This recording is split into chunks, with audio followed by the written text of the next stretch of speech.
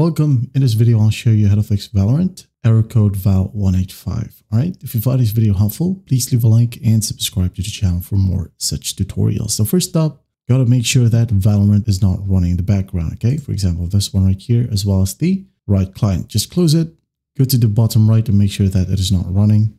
Right click on it, hit on exit. Okay, once that's done, go ahead over to your search bar and type in add or remove programs. Right here, just click on it. Now go ahead and find Vanguard, okay? Like so. Click on the three dots and hit on uninstall.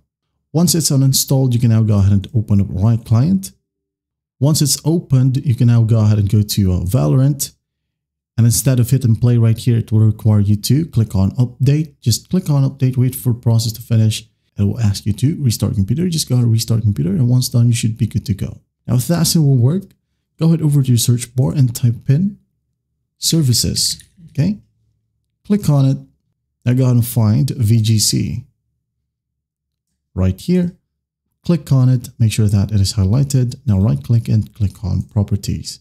In here, go to startup type and set this one to automatic. Then hit on apply. Once done, go to the services right here. Service status. Make sure to hit on start. Wait for it. And once done, just hit on OK.